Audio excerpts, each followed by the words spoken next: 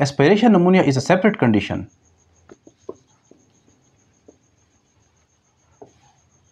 Aspiration means breathing, or we can say the breathing of solid or liquid object into the lungs, which cause inflammation of lungs or pneumonia. It may be defined as it occurs when the food or liquid it is breathed into the lungs. For example, the food material or the liquid it is passed into the respiratory tract rather than the digestive tract. This causes the aspiration pneumonia. This food and liquid this act as foreign material in the lungs and it hinders the normal functioning of the lungs. Moreover, this aspiration pneumonia it is severely infectious and may prove fatal in some cases. The risk of aspiration pneumonia is highest in infants and children.